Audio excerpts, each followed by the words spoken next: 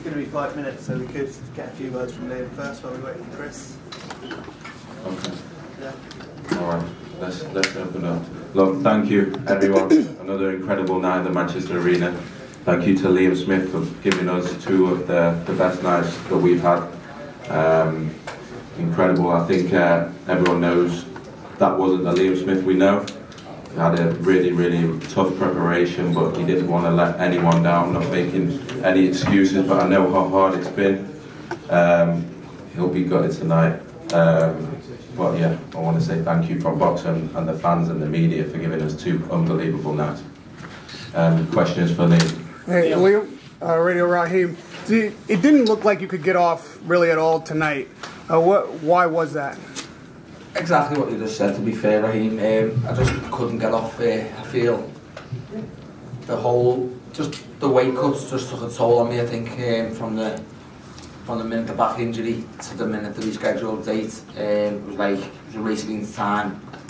From our point of view, the deadline, Chris maybe would have walked away from the rematch. So it was always a race against time anyway, and I feel it just obviously played its part. You didn't have to be a genius to see I was flat from 40 seconds into the fight, you know what I mean? So I just couldn't get going. I feel the weight killed me.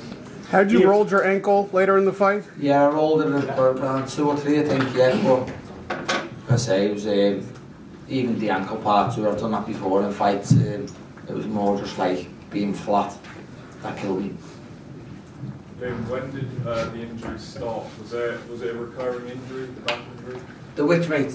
The injury you were talking about, was it just the back injury from before? Or yeah, no, the back. I mean, from the weight from the back injury last time to when I got over the back injury, you know, I cut 42 pounds. I feel it just played took a toll on my body in this last week.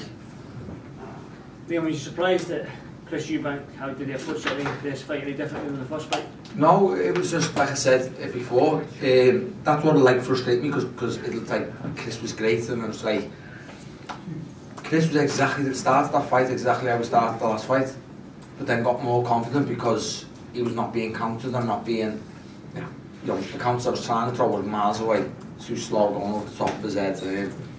Liam, do you think? So he got more confident, you know what I mean? And obviously, you can keep throwing, if nothing's coming back, you can throw and throw and throw. So that's why I feel Chris got confidence, because he knew nothing was really coming back. I just didn't have it in me to counter. So, you know, if someone's not countering you, or throws back, or even throwing when you throw, you get more confidence, so you let more and more shots go. But I feel he started the fight exactly how he started.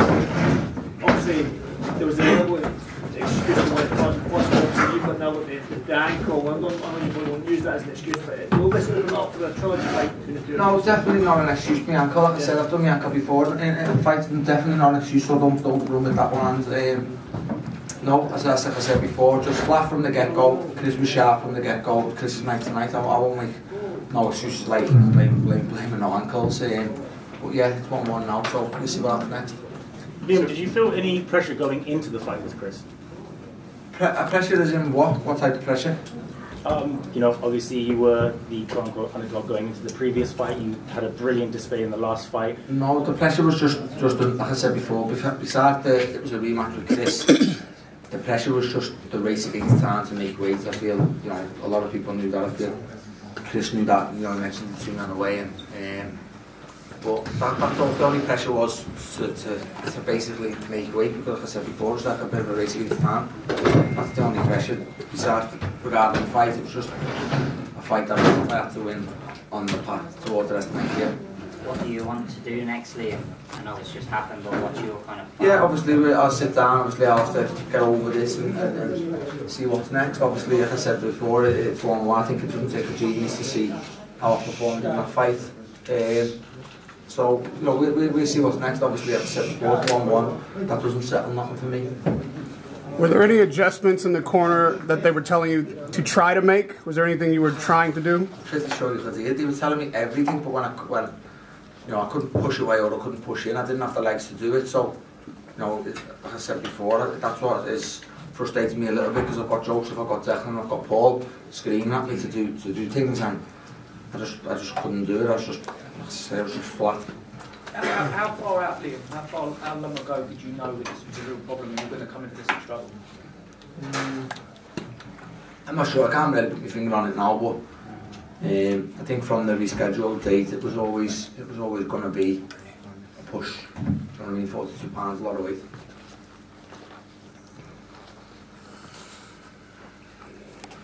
Liam, if there is a rematch, how do you approach it differently? Is it something you do different in camp? Does it need to be at a different weight for you to make it? No, definitely. Look, like I said, 160 shouldn't really is not a struggle. It was just obviously coming back off the injury, and well, you know, I got back in camp. We had the press conference to announce the rematch. Then we done the gloves are off.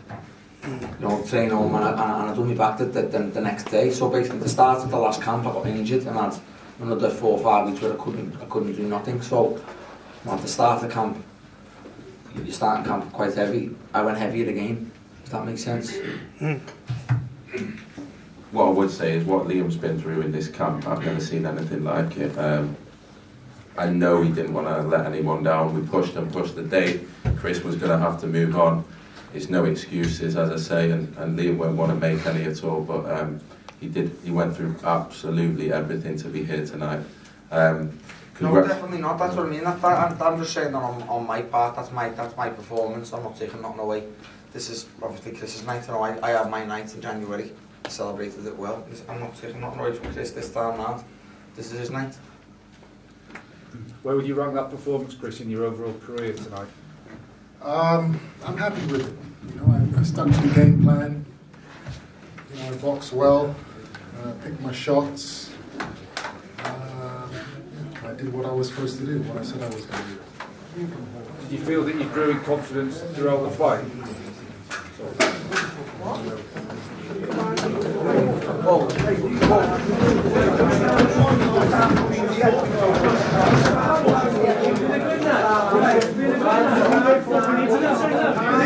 Liam. We're fucking idiots. We all can. We just want to run around like fucking rugby players. Needles in our fucking ass. Is that what it is? Fucking comfy. Don't fucking stand. Run around sticking your fucking chest out. You want to know what fucking we're not fucking idiots, okay?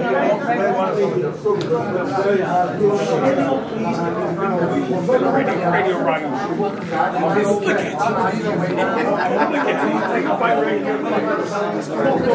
Let's just get on with the press conference. Let's just get it out. Let's go ahead. Go back home, mate.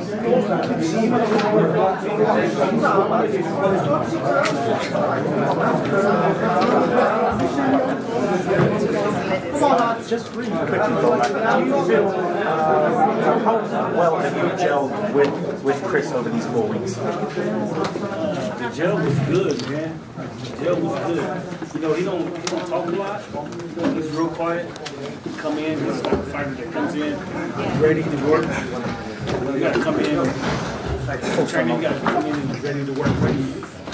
He started right away, so he's all about business. He ain't about like some of those guys that sit around the gym, want to talk and want to take forever to put on their shoes, want to play games. He's not that type of fighter. He's that type of fighter to come in, get his work done, and get out of there. So the first couple of days, he was like, well, I hope he liked me.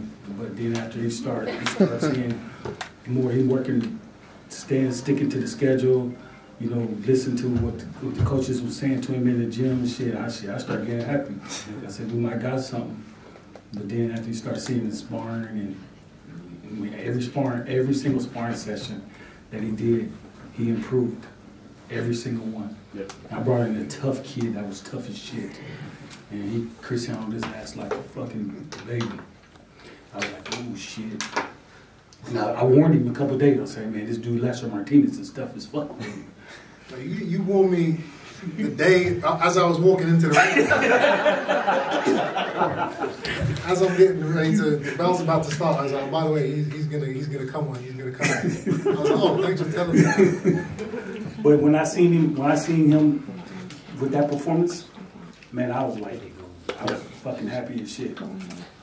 I was happy. And one thing about training, you see fighters that coming off a loss and you know, their mindset is kind of different once they're going into the next fight. But Chris' mindset was always positive, work hard, positive, work hard. And what I've seen from other fighters, I did not see once from Chris. So that's why I was confident. I kept telling everybody, watch. Chris, how did it feel getting that encouragement from Crawford prior to the fight?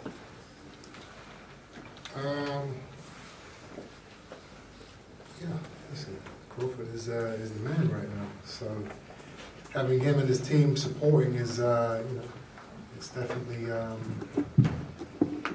good.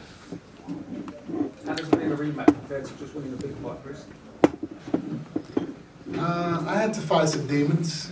You know, there was a lot of things to prove. You know, people saying I'm shot, people saying I don't have it anymore, I'm too old. Chin punch resistance is gone. All these things I'm seeing, and you know, I had to live with that for six months, knowing that it wasn't true. So yeah, that was tough. You know, this is the first time I've ever been in a rematch before. But you know, like I said, I enjoy new challenges. I rise to the occasion when I have to. Liam said his legs weren't there tonight. Could you tell in the beginning of the fight or at some point that he didn't have the same engine tonight that he had the first night? I think after the first knockdown, I don't know, it was the third or the fourth round. I think after that, that kind of took the sails out, the wind out of his sails, and then I kind of dominated from there. Yeah. Was there anything in the game plan that wasn't working for you tonight? It seemed like everything you were trying was successful. Yeah, I mean, you know, box smart. You know, pick your shots. You know, I was surprised that I hit him with a flurry of punches. I don't know what round it was, and yeah, I was like, okay. I don't know. I probably punched for like 20 seconds, and he was still standing. I was like, wow, yeah, this guy's tough. This is going to be a tough cookie to crack. I'm going to crack it, but this boy is tough. So you had him on the ropes a couple times, throwing a flurry of punches, and he was able to slip them. What were you thinking at that time? Crafty old fox. I said that before the fight. I know this guy. Listen, he's a veteran. He's been there. He's been through it. He's done it. You know, this is what we do. You know? What did you two? I know you went over to the corner. What did you two talk about after that? Because the first one was obviously got a little bit tasty, but this has been a really respectful fight, and then you went straight over to chat with him. No, I just said, listen, you know, you're a warrior. You know, he didn't give up. He didn't look for a way out like so many other fighters are doing these days. People are getting hurt. People are getting cut or dropped, and then they're looking for the towel. The team's looking for the towel. They're looking to just take a knee and listen. I don't want it anymore. Looks like a guy quit tonight. I forgot the guy's name. White Rhino. He just quit. You know, and it's like it's becoming normal now, which is not good. So when fighters like me and Liam get in the ring and we have no quit in us, that's what boxing needs. Chris, Conor, his immediate fight reaction, he had said that he was not impressed in the slightest. What would you say to him? Maybe the juice is still affecting his attitude. Okay. Do you think a third fight's warranted? Listen, it is 1-1. If the fans want to see a third fight, you know me, I don't back down from a challenge. The world titles at 160 are going to be, looks like they're going to be fragmented. Do you think the trilogy we can get, because you're both quite ranked as well, do you think you can get the French world title or world title for a trilogy fight? Maybe. That is up to these gentlemen here. That's their job. Okay, I'll ask them then. Carl? Listen, I know you all want to ask lots of questions about the next fights. I think that would be disrespectful to what we've seen this evening. We've spent a whole week here together in this wonderful city of Manchester talking about, you know, tonight. Now we've seen, you know, the flip side of what happened in January. I think we saw I've promoted some huge fights with Junior since 2017. Tonight, he was the best I've ever seen him. It was in every department. Bomac has managed to put together all those different strengths of his, and it was fantastic. At the same time, Liam, you know, what a fighter, what a warrior. It takes two to tango. It was his night in January. You know, that's boxing. Boxing is an emotional sport. I think it's tonight. And I'm not just saying this because it's 1:15. I want to get out of answering the difficult questions, but there is no plan right now. We're going to enjoy celebration, like Liam enjoyed his celebration in January, and Monday morning 9 AM we'll get cracking. But right now, congratulations also to Liam for his part in all this, and like I said, we saw, I think, the best Chris Eubank Jr. That we've ever seen tonight, and amazing media support all week and fantastic atmosphere as always in Manchester. Chris, would you also say that was the best you've ever been tonight? I felt good. You know, I didn't eat for a day and a half before, but aside from that, everything went to plan. You know, it was a good performance. I did what I was supposed to do.